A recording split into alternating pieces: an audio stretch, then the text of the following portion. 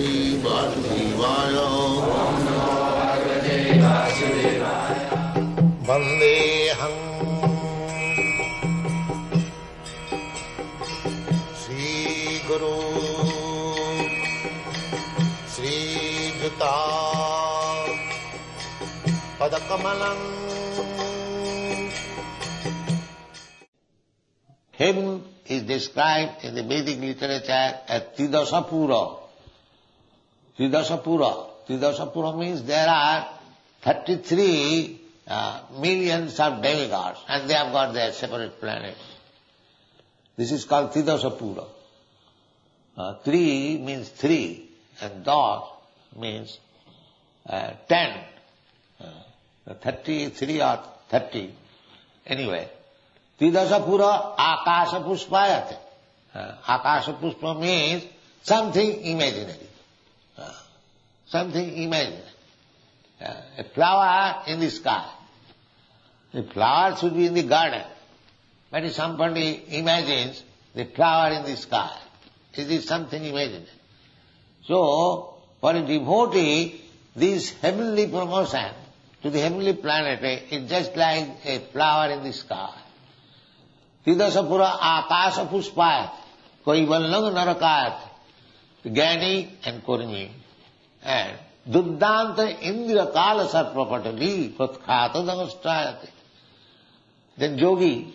Yogi is a trance. Yogi means Yoga Indriya Sangam, controlling the senses. That is Yoga practice. Our senses are very strong. Just like we also, Vaishnava, we first of all try to control the tongue.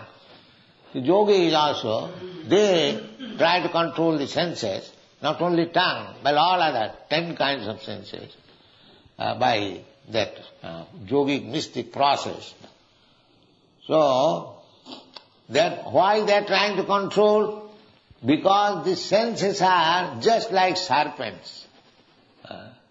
The serpent, just like touch anywhere, immediately something, up to death.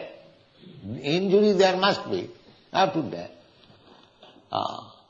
This is exemplified, just our sex impulse. As soon as there is illicit sex, there is so many difficulties. Of course nowadays it is all become very easy. Formerly it was very difficult, especially in India. Therefore, a young girl was always protected. Because if she mixes with the boys, somehow or other, as soon as there is sex, she becomes pregnant. And it will be no more possible to get her married. No. Touched by the serpent. This is Vedic civilization, it's very strict. Because the whole aim was how to go back to home, back to God. Not sense gratification. Eat, drink, marry, enjoy. That is not the aim of human life. So everything was planned with that aim.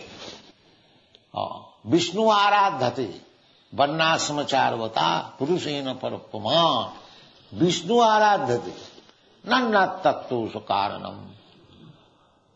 Varnashram, this Brahman, Kshatriya, Vaishya, everyone had to strictly follow the rules and regulations of the particular division. The Brahmana must act as a Brahman. A Kshatriya must adhere his it. That's Krishna says. You are a Kshatriya, why you are talking all this rascal? You must. Naita yupavaddate, in 2 ways, you should not do this. As a Kshatriya, you should not do this. And as my friend, you should not do this. This is your weakness. So this is Vedic civilization. Fight for the Kshatriya. A Brahman is not going to fight. Brahmana is Sattva Samadama. He is practicing how to become truthful, how to become clean, how to control the senses, how to control the mind, how to become simple, how to become full cognizant of the Vedic literature, how to apply practically in life, how to become firmly fixed up in conviction. These are Brahmanas. Similarly, Kshatriyas fighting That is necessary. Vaishya, Krishi Guruksha Vanitya. So all these strictly to be followed.